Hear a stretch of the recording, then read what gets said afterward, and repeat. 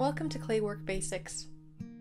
You can find the clay tools you will need for all the projects in our toolkit package. The tools you will need from home are a bowl of water, a wooden work surface, a cutting board works well, a plastic bag, a cookie rack, a whisk and a spoon. Number 1. Wedging. Wedging is to knead the clay, like what you do with bread, with your hands to create an even consistency and to get rid of air bubbles. Number 2. Thickness of clay. You cannot fire a solid piece of clay.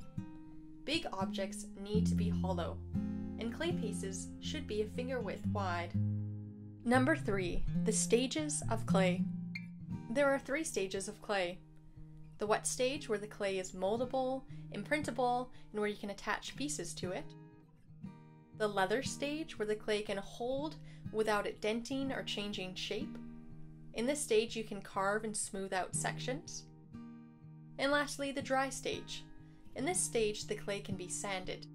Be aware that clay dust can be toxic, so this has to be done outside with a mask on.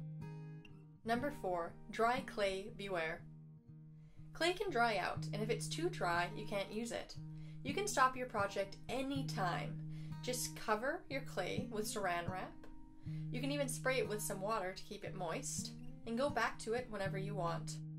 Number 4. Slip and score. If pieces are simply pushed together, they will fall apart when it dries, so we have to slip and score each piece. Slip is included in your kit and is a watery mix of clay and water.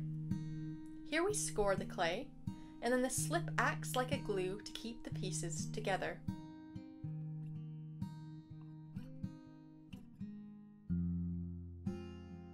Once your clay has been dry for around 3 days and looks like this, pack it up gently, clay is most fragile in its dry stage, and bring it into the gallery to be fired in the kiln.